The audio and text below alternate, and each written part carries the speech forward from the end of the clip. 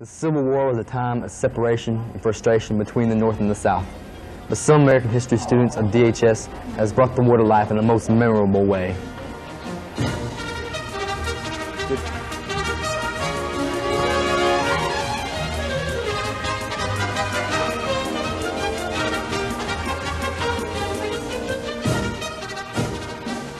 The students started practicing the play in mid-January. It was to be their best performance and best achievement all year. She bends down to pick up the body and realize it's her child, and she's weeping and everything. And when I saw it on the screen, I said, "Oh my goodness, that's a white baby and a black mother." and then I thought to myself, hey, that is so perfect. It was about 3 historic events during the Civil War.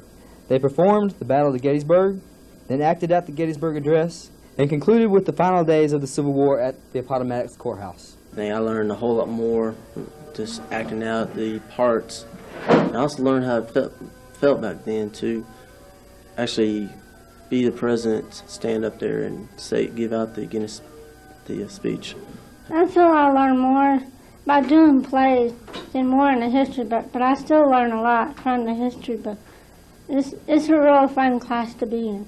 This play taught students not only about the Civil War, but the fears of acting, the love for history, and the strengths within themselves.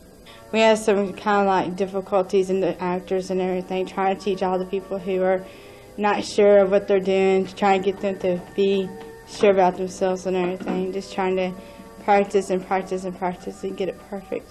The Civil War was one of the most devastating times in U.S. history, but to truly understand what happened in these turbulent times, you must see this play.